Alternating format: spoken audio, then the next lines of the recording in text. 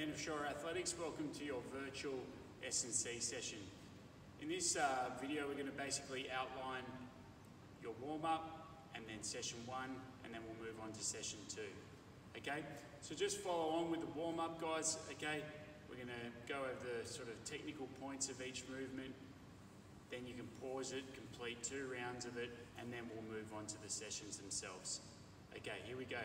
All right, the first movement of our warm-up is the body weight squat. Now the first and the easiest way of doing this is just doing a squat with your arms out in front like Jake is demoing here.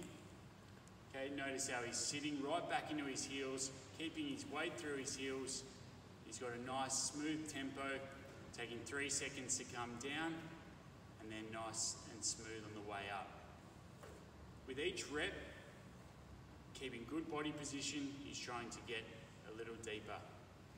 So he completes 10 reps there. I think that's 9. One more, please. Okay, good. Now, a couple of deep breaths, guys. Moving on to the second movement or exercise, which is known as the reverse warrior lunge. Okay, so you get your feet together. Okay, you'll step back with one leg, and as you drop your back knee and your hips down towards the ground, you'll raise your palms to the ceiling, keeping nice straight elbows. Now this is an excellent movement for opening up the whole front of your body, okay? And as runners and jumpers and even throwers, we all know how important it is to be able to get great hip extension in our stride, for example, okay? So this is a great one for opening up, as I said, that whole front of the body, or that particularly that anterior pelvic region, okay? So you complete 5 each leg. Got 1 more each, I think. Yep. So really reach up high, drop your back knee. You might just kiss it on the ground there. Okay, very well done, guys, okay? Moving on to the third movement, which is known as the Spider-Man with a thoracic rotation, okay? So you get into a push-up position, okay? You're gonna step out with your left foot next to your left hand, okay? Notice how he keeps straight through his back knee, okay?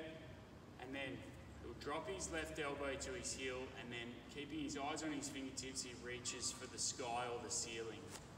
Then he alternates. So right foot comes out next to the right hand, he drops the elbow next to the heel, okay? And then keeping his eyes on the fingertips, he'll raise it high to the ceiling, rotating from the pelvis all the way through the spine and then into that limb. With this movement, guys, you're doing 5 each leg, or 5 each side, okay? So good work, Jake. Each rep, you're trying to get that little bit more range of movement. Imagine your spine's a wet towel and you're trying to squeeze it dry. Ensuring that back knee remains straight and weighing heavy through your hips. Great exercise, also known as the greatest stretch alive, opening up a lot of key areas of the body. Okay, finally, guys, this one's very much focused on the hamstrings. Okay, it's called a ground sweep.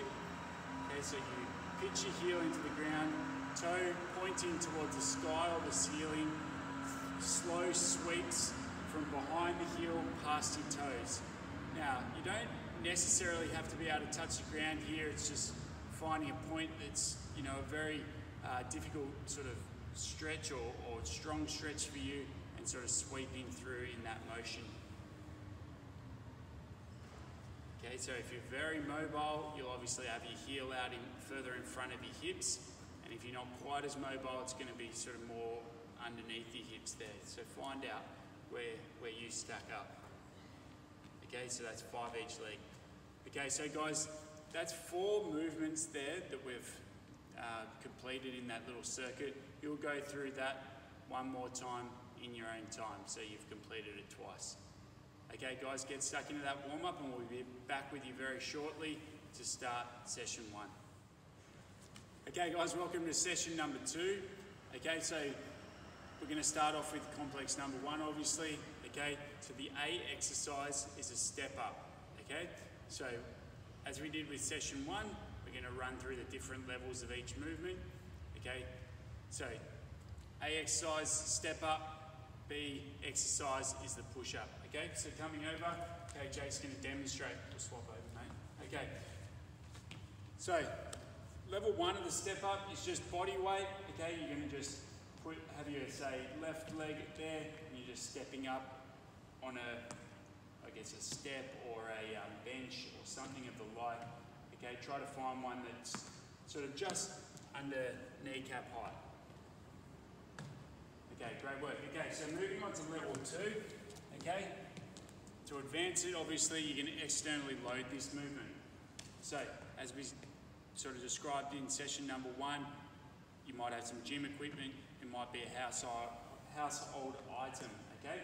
So, really put some force into the bench or the step, okay, and drive those hips through quickly. Now, moving on to level 3, okay, you're going to do a step up into an A-frame, similar to what we did on complex 3 in session 1, okay? So really put some force into the ground, like you're banging a nail into the bench or the step, and drive through, okay? Once again, notice Jake's foot position on that foot that's coming through. It's stiff, it's ready to make contact with the ground again on his next stride. Okay, so that's 8 each leg with that one, guys. Really work on good, stable pelvis, okay, and good trunk control there. They're the key sort of cues, okay? Put force into the ground, drive through, okay? Now, moving on to movement or exercise B, okay, is just going to be a push-up. So, I know that with running, okay, it's predominantly a lower body movement or exercise, okay, but having a good, strong torso in particular, but a, decent upper body strength is also very important, particularly for our sprinters, okay? So, the key cue here, and with any core exercise, sucking your belly button into your spine, squeezing your bum cheeks together. We want to focus on going slow on the way down and powering on the way up. So for our level 1 guys, okay, we'll just be doing a basic push-up. You might be aiming for something around 8 to 12 reps, okay? To advance it, okay, you might be able to externally load it by putting something on your back, for example, a plate, okay? Or you can do hand release push-ups on level 3 as Jake's going to demonstrate here. Okay, so he goes slow on the way down and then powers up, getting his hands off the ground. Okay, slow on the way down and up. Good, okay? And he'll rep that out for roughly 8 to 12 reps depending on what your upper body strength is like at this current point in time. Okay? Once again, the focus with our push-up in this program is to keep a really strong midsection, sucking our belly button into our spine and squeezing our bum cheeks together. Okay, good luck with complex number 1, guys. Complete 4 sets of that, and we'll see you on the other side. Okay, welcome to complex number 2. Hope you went well with the step-ups and also the push-ups. Okay, now the first, or the A exercise, or the A movement in this complex is what's known as a supine hamstring march. Okay, so judging by the name, it's focused on our hamstrings and our strength and stability in that area of the body. Okay, so watching Jake, you're in a hip extension position to start off with. This is level 1. Okay, you'll gradually walk your heels out all the way to the point in which your legs are straight and your bum is just off the ground, like so. Then you'll allow your body to relax. You'll bring your heels back in towards your body. You'll get set and recommence. Now notice once again his toes were off the ground there all the way through his heels, and he's just walking his heels out all the way. Very small steps, okay? And then come back in. So we'll do a total of 5 of those walkouts. So Jake's going for his 3rd rep. Noticing the small steps once again. Okay, well done, Jake. So he would do obviously 2 more reps to make up the 5. Okay, now moving on to level 2 of this movement, okay? If that wasn't difficult enough for you. Okay, you come up to the top. Once again, you take small steps out, feeling that hamstring eccentrically loading, and and then also the sort of isometric contraction there at the end of each step, okay? And then you're bringing it back in this time, and that's the advancement. Okay, once you're back in, you bring it back out. So it goes out and back in for 5 reps. Looks easy, but believe me guys, it really fires up the hamstrings. Okay, you can have a rest there, Jake, thank you. All right, now level 3. You're all wondering what it is. Okay, now you'll extend your hips and you'll also extend your fingertips to the ceiling. Okay, this creates a bit of instability. Now, you walk your heels out as you did with level 1 and 2, all the way to the legs straight.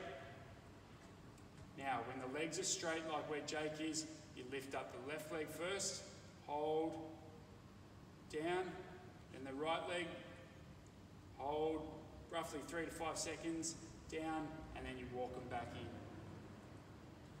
Complete that movement, out and back for 5 times. Okay? Well done, Jake. How's the hamstrings there? Yeah, a bit tight. All right, good stuff. All right, now moving on. Once again, we focus on one part of the lower body. Now we're going to the other part or another part. Okay? Now we're going to be doing our eccentric calf raises here. So find a step, find a bench, find some sort of box. Okay? You're going to start at the bottom. Okay? Drive up, hold, 3, 2, 1, down, 3, 2, 1, up. Holding at the top, 3, 2, 1, down, 3, 2, 1, and up. Now, if you want to advance this, guys, okay, with one arm, one hand supporting, obviously, on something around you, like a wall or a bench or something similar, you can hold some weight, or you can put a backpack on with a heap of textbooks and other things in there, okay, just anything that's going to load that movement, okay?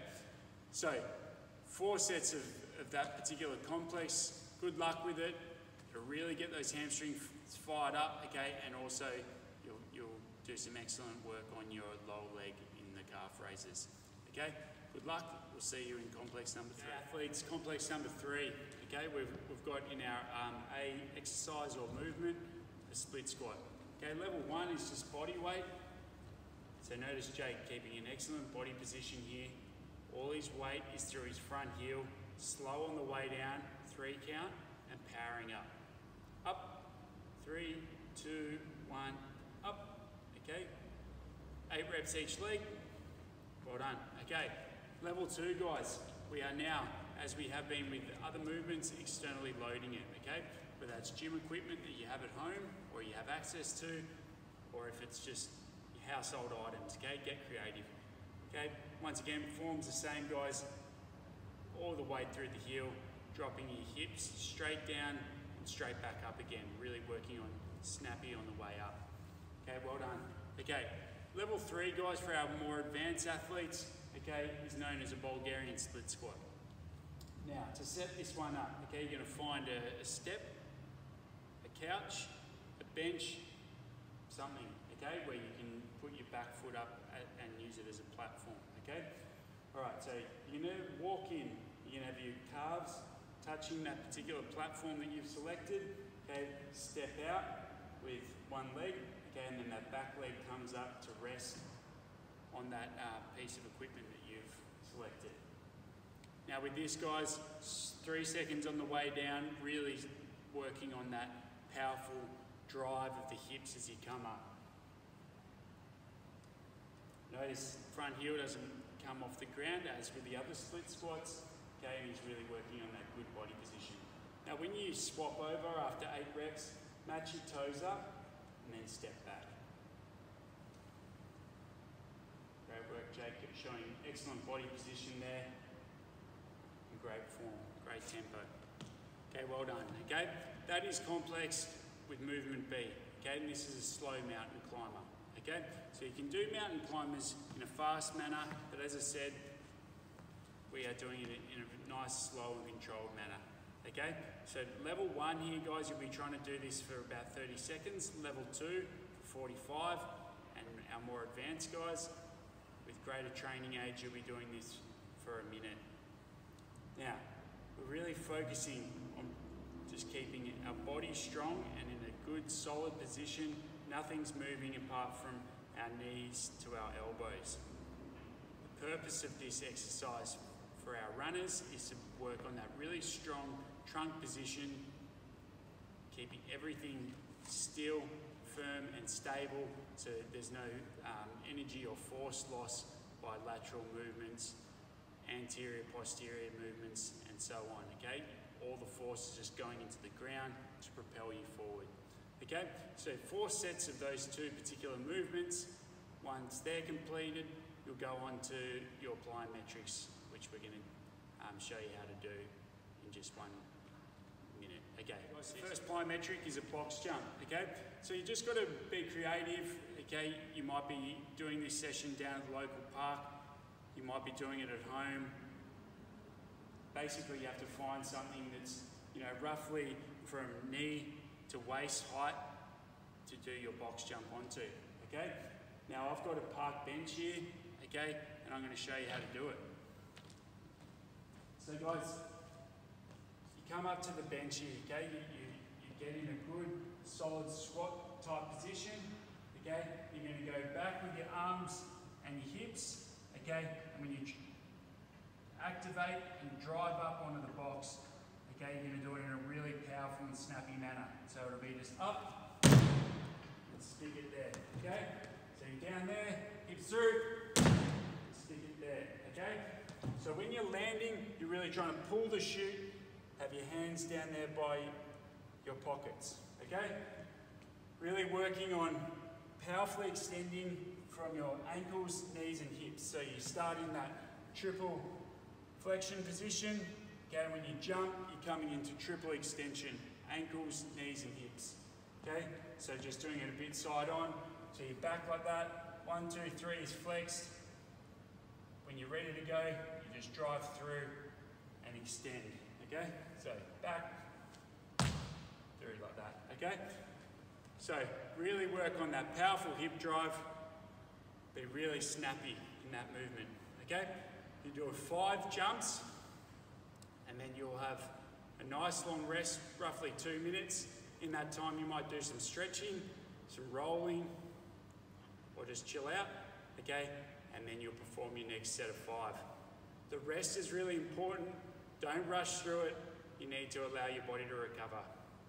Good luck. The second plyometric exercise that you'll do is known as a pogo jump.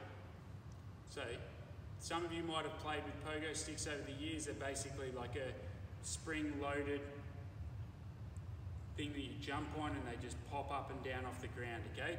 And very similar to this, we want our ankle, foot, and our calf complex to be doing a very similar thing. So just really popping off the ground, being really elastic and powerful, okay? So you might have access to some mini hurdles like I do here, or you might just have to do these off the ground, okay? You're doing 5 jumps, you'll have a good sort of solid rest, maybe 20 seconds, and then you'll do another 5, 20-second rest, another 5, okay, and you'll follow that by a really good long rest of 2 minutes as we did with our box jumps, okay? So if you've got no equipment, you're just going to do it like this, okay? Really work on being stiff through the ankles and the feet as I described earlier. Imagine your foot and ankle is a hammer and you're basically banging a nail into the surface in which you're jumping on, okay? So like so. Okay? That's how you do that if you have no equipment. So 5 jumps and you'd have a good long rest and then you move on.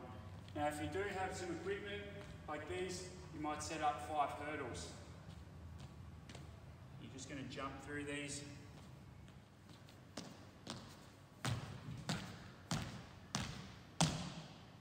Okay, so 5 jumps, you walk back, you'll complete that another 2 times, and you'll have 2 minutes rest. Okay, good luck guys, that'll complete your session.